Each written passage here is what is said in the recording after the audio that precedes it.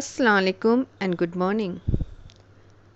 On this special occasion, when our country is celebrating its 75th Independence Day, I am Razia Kabuji, Principal of MPS.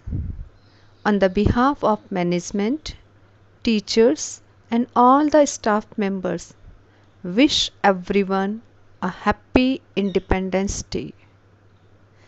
Today, I want to say to all my dear students that the future of country depends upon its students, upon its children. So, your perseverance, dedication, and commitment to your life will determine the future of India. Yes, my dear students, you are the future of India. I want to say to all my colleagues and to the parents, it is our duty to preserve the freedom we got. It is our responsibility to hand over a better India to coming generation.